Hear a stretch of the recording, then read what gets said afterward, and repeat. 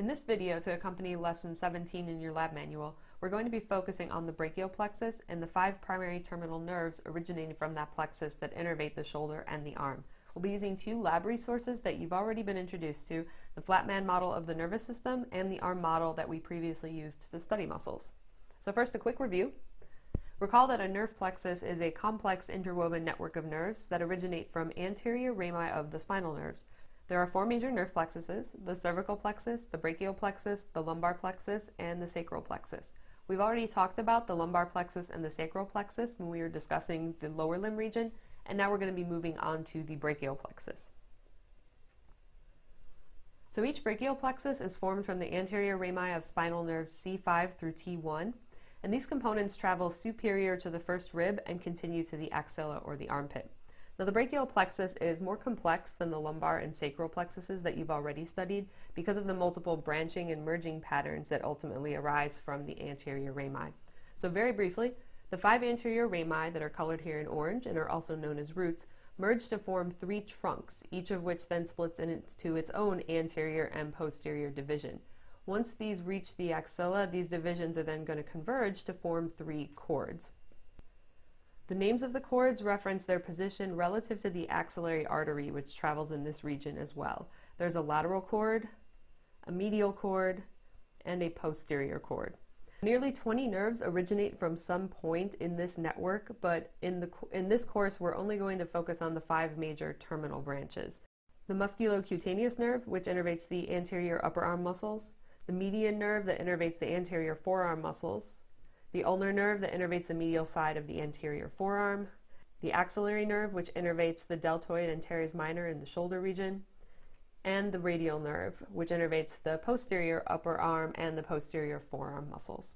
So let's go ahead and now review these components on our Flatman model. This is the entire model. We're going to go ahead and zoom it a little bit, and eventually we're going to be looking at this view to see the nerves heading all the way down to the distal part of the arm. But for now, let's zoom on into this region of the brachial plexus itself. So you can see how we have our 5 spinal nerves that are contributing to this plexus, C5 through T1. And ultimately we're going to have, as I mentioned before, a bunch of splitting and remerging going on all throughout this region, just lateral to the neck. But eventually, by the time we get to this region here in the axilla or armpit region, we should at that point be able to clearly see our 3 different cords. I've labeled the lateral cord here in L, the posterior cord in P, and then the M is referencing the medial cord. So let's now take a look at those 5 terminal branches that are coming from these cords.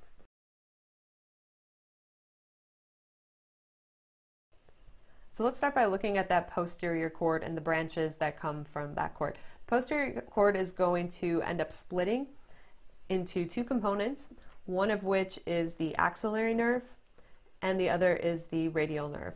Now, the axillary nerve is going to innervate the deltoid muscle and the teres minor, and so if you want to be looking towards that deltoid muscle to find that nerve, and sure enough, if we find that posterior cord and follow it on around in this model, here that you can see in orange, I've outlined where that axillary nerve is going to be. The other split coming off of that posterior cord is going to be the radial nerve, and that is the one that is going to travel all along the posterior, or innervate all of the posterior muscles of the arm. So we're going to get the continued view of that one here in just a minute. So what about the lateral cord and the medial cord? These 2 cords contribute fibers to 3 different terminal branch nerves, and these 3 nerves form a very obvious M shape in this region. Let's go ahead and look at those individual nerves that make up that M. We can see how the lateral cord is going to contribute some fibers to create the musculocutaneous nerve. Some fibers are going to branch off the lateral cord and merge with some that are coming from the medial cord to form the median nerve, and then the medial cord is going to contribute the rest of its fibers to the ulnar nerve. And so those are the 3 nerves that kind of make up this M shape. And so we can find that, go back to that shape here on our model. We can see that musculocutaneous nerve coming only from the lateral cord. We can then see the median nerve that's coming from both the lateral and the medial cord, and then finally the ulnar nerve as well. So there you can kind of see that red, blue, and green shaped M. As a little mnemonic to help remember this, because of the shape of this M, Some people say that this looks like it would be the logo for Mickey Mouse University. So Mickey, Musculocutaneous, Mouse, Median, University, Ulnar. So Mickey Mouse University in that order, that's where the M comes from. We can see the exact same structure on the other side of the body as well. Obviously the M would be in the opposite order. And so you can see that on this model. Again, we've got our medial cord here, and that's going to give rise to the ulnar and the median nerve. Our lateral cord, which gives rise to the median and the musculocutaneous. We can see our orange axillary nerve coming off of the posterior cord, and then also here I've marked in purple that, again, that radial nerve. I do just want to point out that on this specific model, the branching point here of the posterior cord is a little more obvious than it is on the right side. It's kind of been, the yellowish colors rubbed off just a little bit there, but I do want to at least point out to you here so that when you're looking at these still photographs later without the color lines on them, that this branching is actually occurring on both sides, even if it's a little more obvious on one versus the other. So let's keep on going down the arm now and get a view of these, and specifically I want to focus on the radial, the median, and the ulnar nerves, because the musculocutaneous is going to stay only in that anterior forearm region, anterior upper arm region, and then the axillary is just going to be in that shoulder region. So the rest of the way down, though, we should be able to trace the radial nerve, the median nerve, and the ulnar. So let's just start by looking at this right arm, because if you recall, or as hopefully you'll notice on this model, the right arm is in anatomical position, but the left arm is not. So let's just stick with the right here. So we're looking at the anterior side throughout here. So any nerve that disappears behind a bone it's implying that that's on the posterior side there. And we can see that the radial nerve, again, in this upper arm region does do that. It's coming from that posterior cord, so it should be behind everything else. But right around that, kind of the region of the elbow there, near that lateral epicondyle, it's going to wrap around a little bit and come a bit more on to that lateral side of the arm. So I want you to think about the radial nerve, once we get down to the forearm, as being associated with the lateral or the thumb side of the forearm. And that is where the radius is going to be found. So that makes it nice and convenient as well.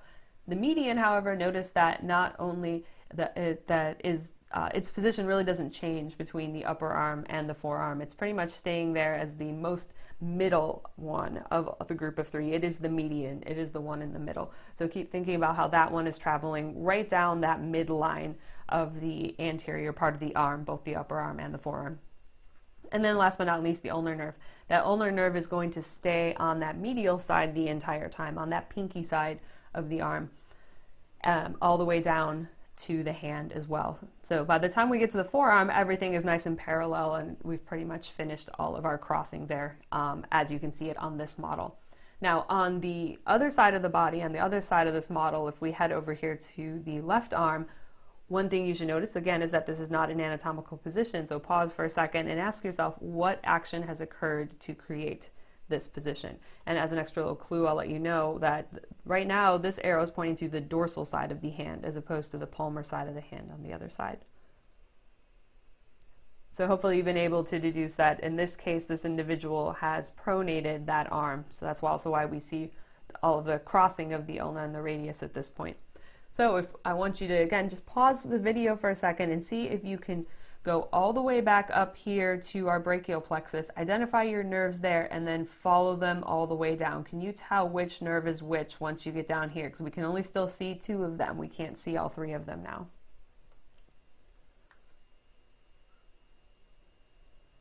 And hopefully you were able to figure out that the one that we can't see is the median nerve, because that one is there on that anterior side. It doesn't have a preference to the lateral or the medial or the radial or the ulnar side, as we can see with those two nerves. So I'm pointing this out especially because some people get confused and they think, as I'm following this blue line here, that's the median nerve. They see how this continues almost along the same line here as the ulnar nerve, but so while it looks like the median nerve is just disappearing for a little bit, it does disappear there because it's now on the other side of the arm, but this is the ulnar nerve, not the median nerve. Just as we've talked before about kind of the general rule when identifying muscles of follow the tendons, follow the tendons, follow the nerves, follow the nerves. If you're just looking at something in a very specific small region of the arm, for example, you're going to have tunnel vision. Don't just focus on that. Follow it distally, follow it proximately, see where it goes. So if you were to just look at a nerve here, you could either follow it distally to see, is it ending up on the lateral side or is it the medial side, the thumb side or the pinky, the radius or the ulna? Or you could follow it on back to the plexus where it comes from and see which one would this be based on that initial branching. Or even better, do both and confirm that you're coming up with the same identification.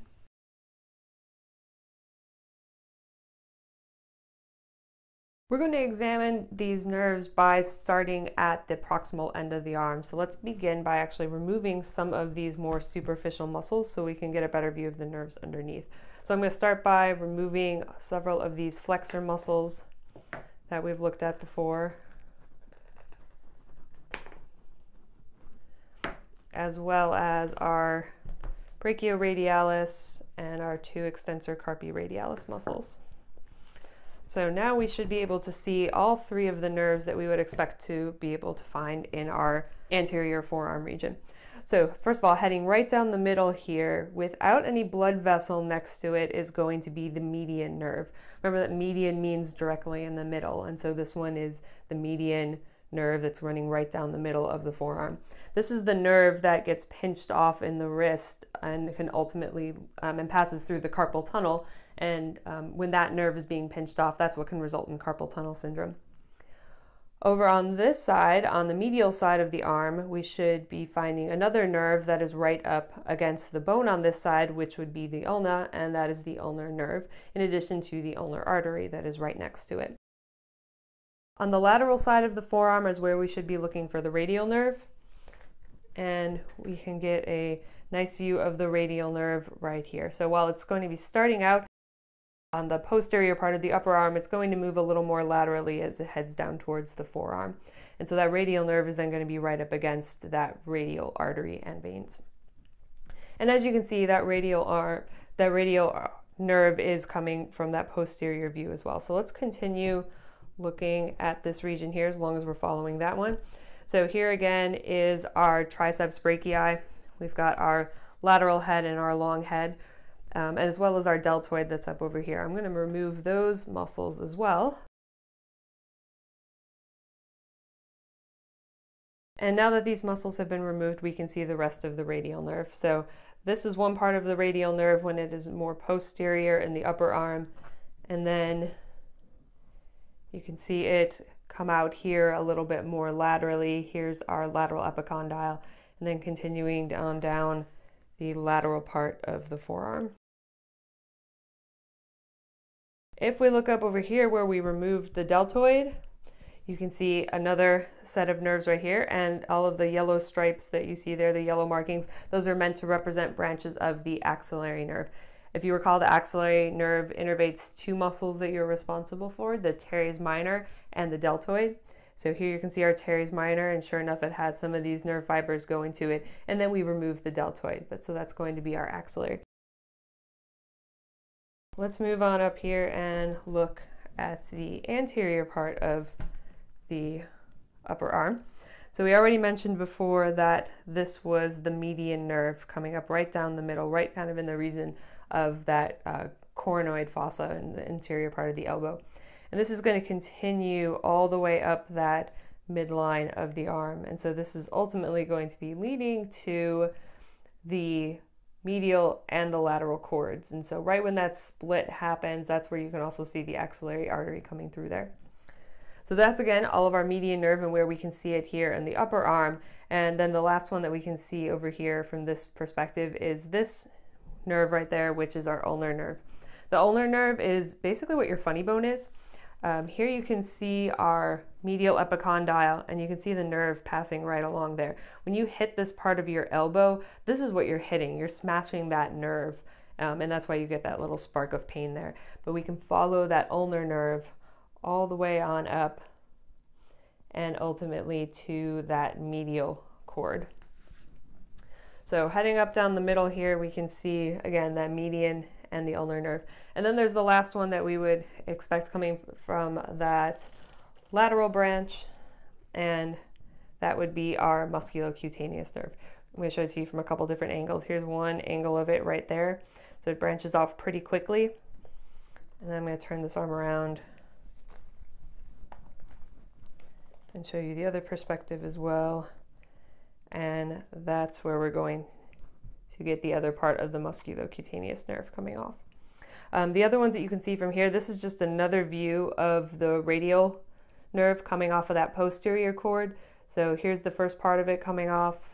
I'm going to flip this around. And here it continues. And then we already mentioned how you can follow it down the forearm. So that radial nerve is actually visible in 3 different spots on this model. And then this part right here, this is actually the other side of the axillary nerve, the more proximal part of that nerve, right where it's coming off of that posterior cord. So again, this is coming over here. Here's approximately, where we're going to find it heading onto the posterior and lateral side. And again, you can see it coming on out here and going to the teres minor, as well as the deltoid muscle, which is missing right now. So there you go. Those are all 5 of the terminal branches of the brachial plexus that you are responsible for and where they can be found on this model.